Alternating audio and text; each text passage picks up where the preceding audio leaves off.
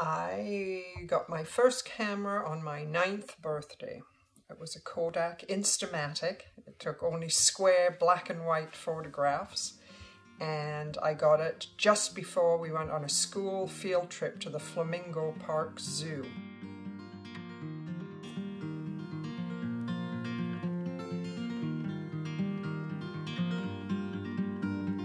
My goal is to somehow communicate that feeling of calm that I took when I was out there taking the picture, plus appreciation of the wonder of whatever simple little thing it is, and somehow package that into a tile, an image, or a piece of jewelry that someone can take with them and have in their home or wear.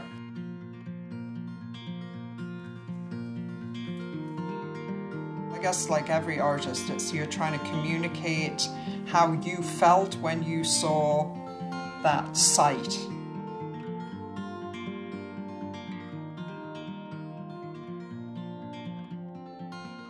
Part of the thing that I like about tiles is their permanence.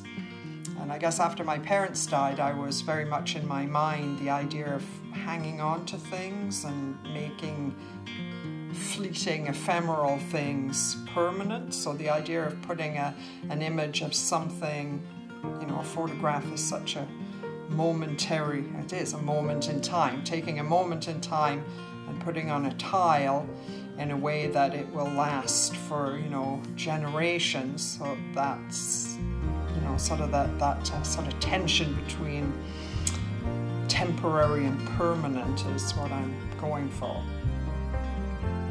I want it to look as if it was something that was always meant to be.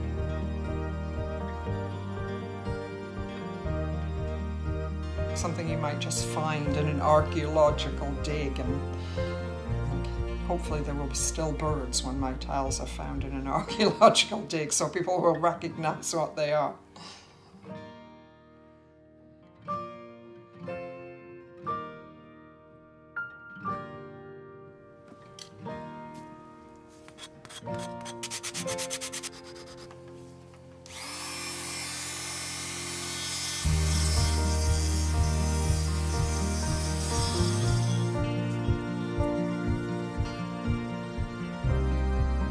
Because when I put them online and people see them in my shop, like sometimes they will write me little notes that they saw it and they, you know, they got it. It's like, yay!